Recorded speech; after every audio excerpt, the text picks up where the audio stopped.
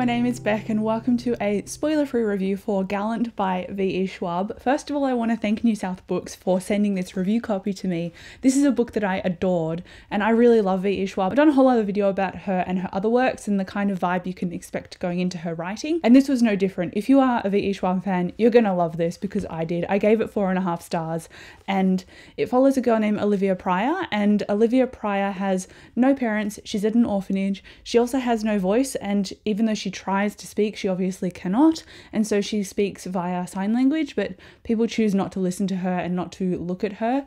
And she also has a unique ability to see ghouls, so they're like the kind of ghosts that people leave behind after they die. So when I was reading this, it's a standalone book, by the way, and it's young adult, so it was really quick to get through. It's brilliant if you're looking to break a reading slump or something, because getting immersed in this writing was really easy. When V.E. Schwab writes her books, she really manages to capture the kind of tone and atmosphere that emulates kind of like this dark, existential, eerie kind of vibe, and that was perfect for this book, especially with the ghouls like lingering around the edges. So the premise for this is that Olivia is about 16 years old. She's at this orphanage and she's very much on the outer. She gets bullied by these other girls and she's trying to stake her claim and be a tough kind of person, and she's really set herself apart from the others, but the people at the orphanage are wanting to kick her out, and at the same time they're going to kick her out, they get a letter from her family that she didn't know that she had, and they summon her to this estate.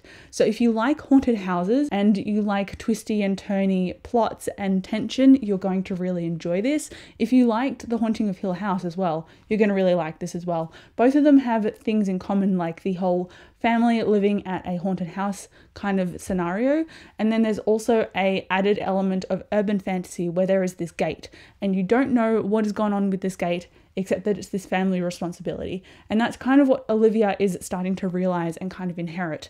And there is magic to this gate as well. So I don't want to get into spoilers, but it's going to be so easy to talk about them if I continue. I loved this book. I loved the writing style. I devoured it in a couple of days. And to be honest, The Invisible Life of Addie LaRue was one of my favorite books of all time. So to follow that book with this one, it was a really hard ask, but I still gave this 4.5 stars. It did its own thing. It had its own style. It was very reminiscent of The Haunting of Hill House, but it was also set apart from that. So I think if you like that kind of style, then you're going to really love this because it added a little bit of extra magic while it still had that deep tone of family at its heart and center. It was a brilliant book. I would encourage you to pick it up and read it. If you've read this one, let me know down below. Thank you again for the review copy. I really appreciate it. It has definitely gone straight to my favorites list, and I'm very excited to see what V.E. Schwab brings out next. But again, if you've read this, please let me know what you rated it down below. I'm assuming it's going to have high ratings because it's a really good book, but thank you so much for watching this video. I'll come chat to you down below in the comments, and I'll see you in my next one. Bye.